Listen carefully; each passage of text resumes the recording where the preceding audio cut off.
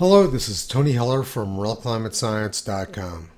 In my previous video, I showed how average summer nighttime temperatures in the United States have been rapidly increasing for the past 60 years. This correlates very closely with the increase in corn yields. Corn rapidly moves moisture from the soil to the air, increasing the humidity and dew point.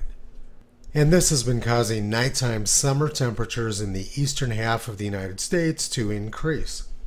Some people suggested that this increase in summer nighttime temperatures is due to an urban heat island effect. There's undoubtedly some truth to that assertion. To eliminate most of the urban heat island effect, let's take a look at one rural station east of Lincoln, Nebraska. It's a small town just a few blocks long, so the urban heat island effect is probably fairly minimal, and it is unlikely to have changed much over time.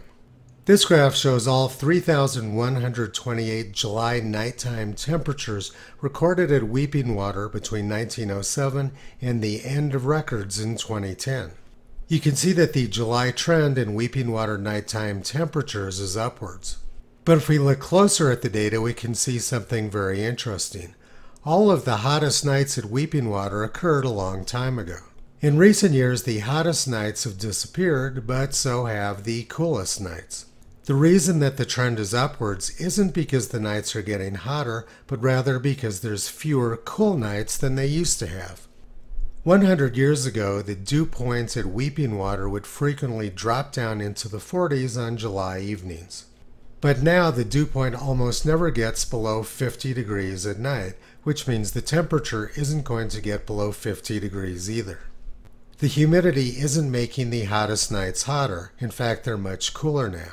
What the humidity is doing is making the coolest nights less frequent. As I mentioned in the previous video, on the night of July 25, 1936, Lincoln, Nebraska never got below 91 degrees Fahrenheit.